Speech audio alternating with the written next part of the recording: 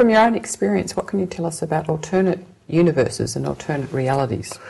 Well, that's part of some of the stuff that we were getting into with the Lovecraftian metaphysics, Transuguthian magic, and some of the stuff that this fellow was also teaching us. Part of it is called alternate, like Sirius star system magic, and that's not Sirius the star, not Sirius like being serious. And part of it is called archaeometry. And the idea is that a magician learns how to penetrate the membrane between universes. And then he goes or she goes into a new universe. Because, of course, even in physics today, they're telling us they believe there's millions of alternate universes out there. The quantum physicists talk about that. So what we do is we would penetrate the membrane between universes and go into a new universe that we would refer to as a virgin universe.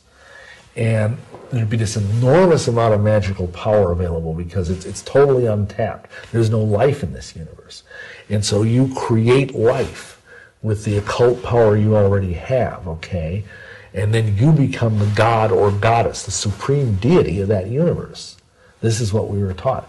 And then, if you really know what you're doing, you have the ability to take some of the power, because you think of this, I mean, think of how vast just this single universe is. How many galaxies, I mean, they say there's like billions of galaxies out there, each of one of which has billions of stars.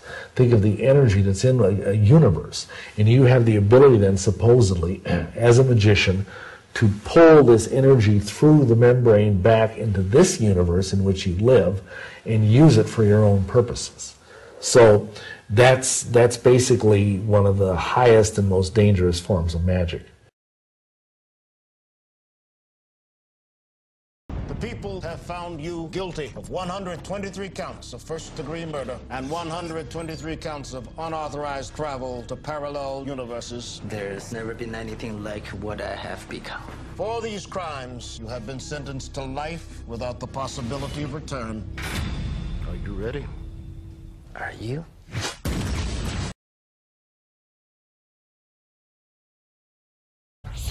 What if there was a killer traveling through parallel universes and he looked just like you? The good news is, you're not crazy. The bad news, before I saw him, I felt him. It was me. Don't move, Gabe. We're here to help you. Which one is he? What's wrong with you? Do you know where you are? Gabe.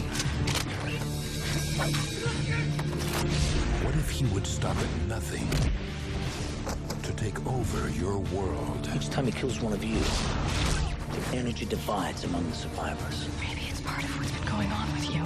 People get older, Gabe. They don't get stronger. They don't get faster all of a sudden. If we kill him, this whole universe could go with him. I just need to do it one more time. This is the only...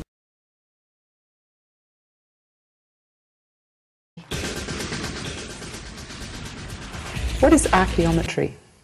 Well, archaeometry, I think I've already touched upon it. It's a very advanced branch of black magic and voodoo, which involves cultivating the ability to enter into alternate universes. And then you go into these universes and you try and basically energize the universe, become the god of that universe, and then draw power from that universe back into your own universe.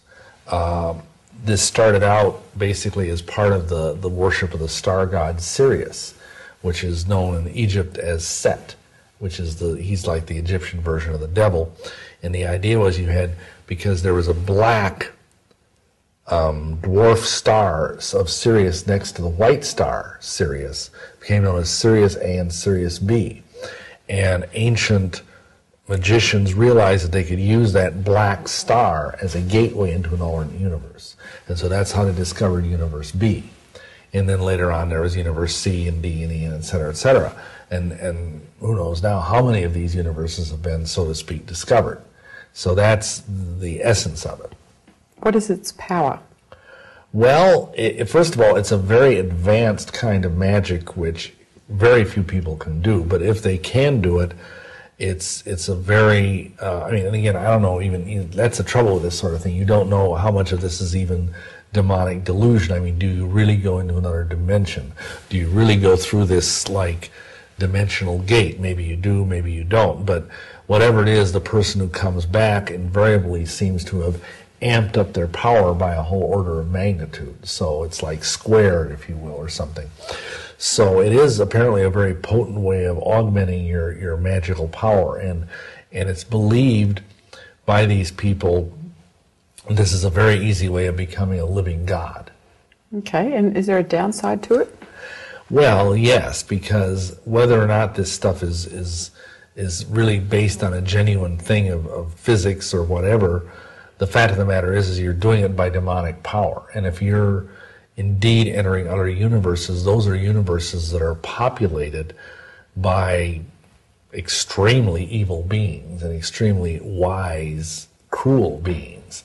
And they're going to take advantage of you. You might not originally perceive that, but ultimately they're going to use you for their own purposes and then spit you out like, so much used chewing tobacco, and that'll be the end of you. So I know I just have begun to work in this, and it was a very terrifying experience to go through that dimensional doorway, and I really, thankfully I kind of was drawn back out of it, partly by my wife and partly by the Almighty Yahweh, before I could get too badly burnt by it.